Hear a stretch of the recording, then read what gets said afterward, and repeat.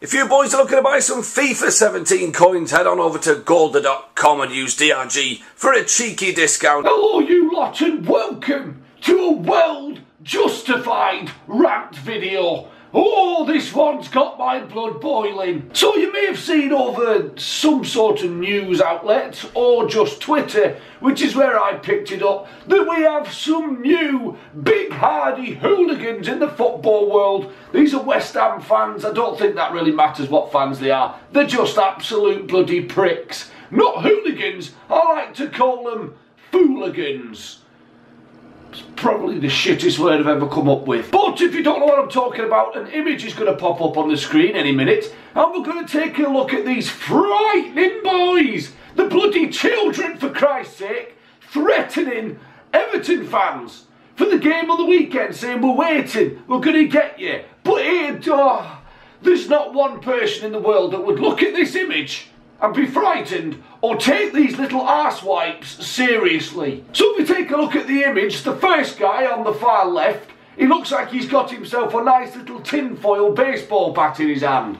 Fucking hell, mate, you're frightening the shite out of me with your bloody rain anorak on. And then it does get slightly frightening, and then he asks the question, where the hell does somebody get a medieval axe from? Look at him standing there as if it's natural to have one of them fuckers in his hand. Christ almighty. Now saying that, he probably looks more frightened himself at the fact he's holding one of those bloody things. Now next up we have the guy in the middle ready for a game of golf, telling us all that he's going to put the ball in 2 shots. Absolutely riveting stuff, mate. Bloody Nora. And why are they supposed to be hiding their faces in with these bloody hood tied up ties, or is he just fucking gold? Next up we've got the guy with some fake Yeezys on, and he's got a bloody machete. Where the bloody hell do children get these weapons? A bloody machete. He looks like he's ready to go cut his way through an overgrown bloody jungle. And finally, the best yet. The guy that couldn't find anything to frighten anybody with, so he just stands there like this. Why? At least clench your bloody fists or something if you want to look like you're going to be scary or going to beat somebody up, you bloody gobshite. Not carrying a bag with your mate's bloody sandwiches in it. Now, as infuriating as this image was, yes, it was funny, no, it wasn't scary, but you do ask the question, where the bloody hell are these children's parents? How have they got machetes and medieval axes and tinfoil baseball bats? Well, I can make one of those myself, but the poor bastard on the end has nothing. But all joking aside, it's a worrying time when kids like this are threatening fans with bloody lethal weapons. I mean, do these boys really think they're going to go rough somebody up with a machete? You're going to chop the bloody limbs off, you thick shite. But all was not lost. Faith in humanity was restored with some absolutely terrific photoshops. I mean, somebody's photoshopped himself, holding himself up by the feet. It shouldn't be funny, but it's bloody comical, and they get better. So I'm just going to shut up for a few seconds. Got to just put a little montage up of some of the best photoshops of these arseholes. Now technically, it's pretty much taken the piss out of the Muppet at the end, holding absolutely nothing.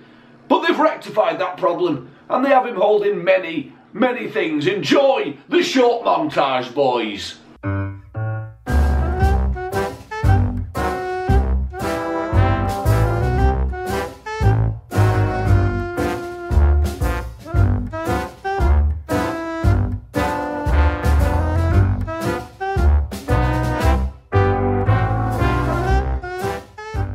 So there it is, boys, rant is complete. I do hope you've enjoyed it.